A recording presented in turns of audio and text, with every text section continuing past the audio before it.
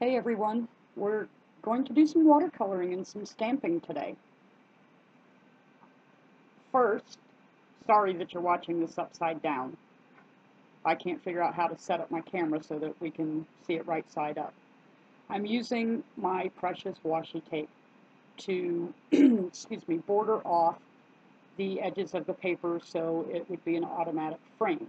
And if you notice over to your left, there's an inch left over. That's because I'm going to trim my paper down to fit the frame. Now I'm placing the birds on and sketching in my wooden pylon stumps, whatever they're called. And I place the birds there just, for measurement's sake. Once I get this penciled in, I'm going to go ahead and erase some excuse me, pencil marks and use the stamps with archival ink, as you can see there, and stamp my birds in place because we don't see the back of the rounded top through the bird because the birds are not transparent. So I picked 4 of the birds. I love these birds. This is like my third painting. I sat and played and did 2 last night, and then when I got up this morning, I just had to do this, and I'll probably play with them some more because I really, really like these birds. They are just awesome. So I'm stamping them on, and then I am going to take my black marker, which is also an archival ink on it, but you still have to, let them dry before you're going to put water on it. Now I was getting my watercolor pencils ready, and they're just, oh, well, no, I take that back. These big circles I'm coloring in are going to be the flowers. I decided that I didn't want the colors muted. I wanted them to be bright and vibrant, so I'm putting them on first and going to put my background in around them.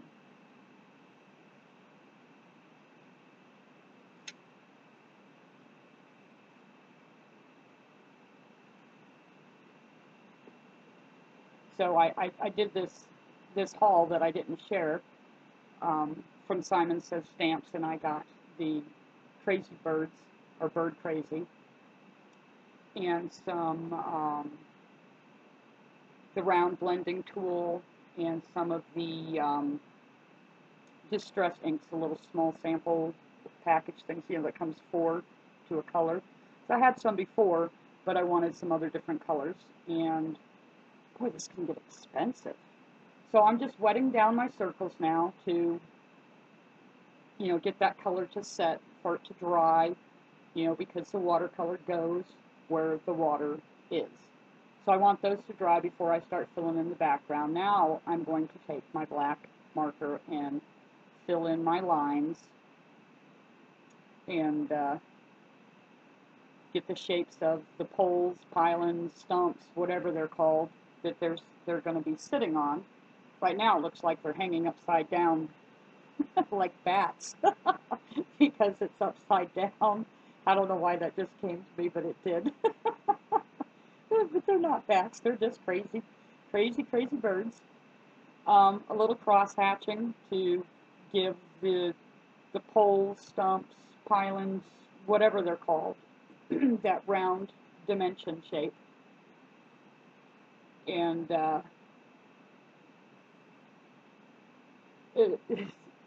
anyways, I crack myself up sometimes. But yeah, I could see that, this little hobby can get expensive, but as long as you're going to use those stamps, like I have, over and over again, then it's not a total waste of money. Now I'm just darkening it in a little bit more. Well, no, now I'm using my browns. I have 2 shades of brown that I'm using in the watercolor pencil, so I'm coloring it all in first. I'm going to do those, and I'm going to color in my background. The only thing I'm not going to color in yet are my birds. But yeah, so this could be a really expensive venture when you're just starting off, but you know, once you accumulate these things, then you know it's all right there and it's not so bad. But this just happens to be like my last sheet of watercolor paper, and right now as I'm sitting here talking, I want to paint another picture. Not that I don't have time because I have some work to do and I need to clean my house, but I want to do another picture because I like these birds. So my watercolor pencils are, you know, not expensive ones. They're like just a store brand. They were given to me as a gift, and you know, I've played with them before, but I just happened to watch this other video where the lady was doing the watercolor pencils, and I thought, oh, how interesting it is to do it like that. And, you know, she did it the way I'm doing it now. She colored it all in first, applied all her color, and then added her water. So I had watched, first time I ever tried using the watercolor pencils, I had watched the Frugal Crafter do it, and she didn't do it like this at all. And I found this way to be much easier. So I'm putting in my sky. I'm going to use 2 different colors of blue, but it really doesn't end up looking like it's 2 different colors of blue. I don't know why. And then I'm going to carry into a yellow that'll mix, you know, with the blue and give me a little greenish, yellowish shade, and then green towards your top, but it was actually my bottom when I was coloring this. I guess I'll have to figure out how to do this so you guys don't have to look at it upside down. So I'm almost finished with this part of the coloring, just throwing the little color splotches in there. Now I'm going to get my wet brush, and I'm going to start blending those colors around. Darker on the sides, lighter towards the middle, trying not to mix it in with my flower dots. I tell you, this is hard to talk through this whole video. So, you know, I jumped ahead there, the camera had stopped, and I had colored 2 more of the coal islands, whatever they're called, but you didn't miss much. It's the same thing that's going on now, just adding water to it. You know, you should have 2 things of water, one for rinsing your brush and one for getting clean water to go on to the next color. Otherwise, you know, you may have colors mixed that you don't want to mix and end up with some mud on your page. You know, certain colors are fine, you know, like yellow and blue make green, red and yellow make orange, yellow and pink, it'll come up with a pretty color, you know, it just, but like purple and yellow kind of go gray. So if you want a gray color, that's a good thing. So I'm trying to be a little careful. I'm just applying the water, coloring in the background, and sitting here rambling away as I talk to you. So forgive me. But while we're filling in the water, we're getting ready to start our new school year for homeschool, and I'm getting excited about that. We moved about 1.5 years ago. We haven't met any friends, and we don't know any other homeschoolers in the area. So yesterday I actually saw an advertisement in our little flyer that comes in the mail about this homeschool group that is like right here. So I contacted them on Facebook, and we get to go for a park day on the 12th to meet these people, and hopefully it works out. They have some pretty cool field trips and stuff coming. Okay, so now I added my water, and now I'm going to go in and color in my birds. And this guy, I'm trying to do a little purple and pink.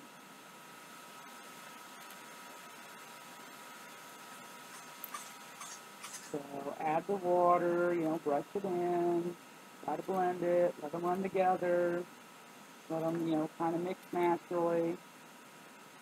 So we're going to do this with all the birds, but not all purple and pink, just the different colors. I would name the colors to you, but the pencils don't say what color they're on, and I know there's times when I think I'm using red and it's orange, and the orange is red, so it's difficult with this particular brand of pencils to know exactly what color I'm using, other than it's brown, it's red, it's purple, it's yellow, or green, whatever. So yeah, back to the homeschool thing. I'm like getting really excited about it. I've been spending the last week or so each day, a little bit at a time, working on the different things to get us all set up and ready to go. And after looking at all these field trips and stuff and all these dental appointments that I've been having lately, I'm going to actually have to start using a planner so that I don't double book something. And I've never used a planner.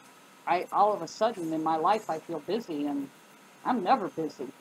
Not anymore. I was when I used to work, but not anymore. So this is the last little bird here.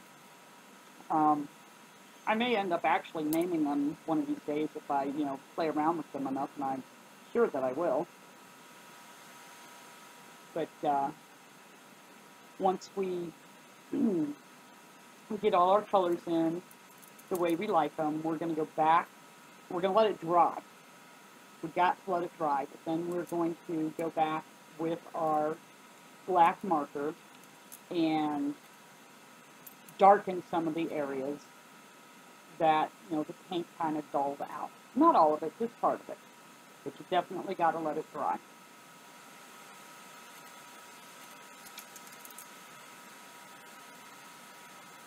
So now I'm adding in, see, I'm getting ahead of myself. I don't even know what steps I took. Now I'm adding in the green stems and leaves, which if I had thought ahead of time, I would have done these before I added the first black lines and shading there. Because again, they're not transparent, so you shouldn't be able to see excuse me, you shouldn't be able to see the lines through it.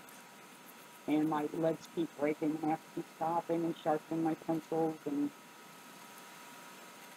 because I'm going over top of another color, I'm having to press pretty hard. That's why my lead keeps breaking, so that that green will actually be green, but you can go over top of colors and build layers.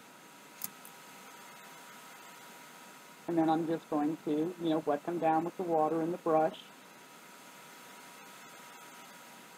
Make them look like they're not colored with a colored pencil, but actually painted with the watercolors. And then, after it dries, I will go back to my black marker. It's kind of interesting watching myself do this, even if it is upside down.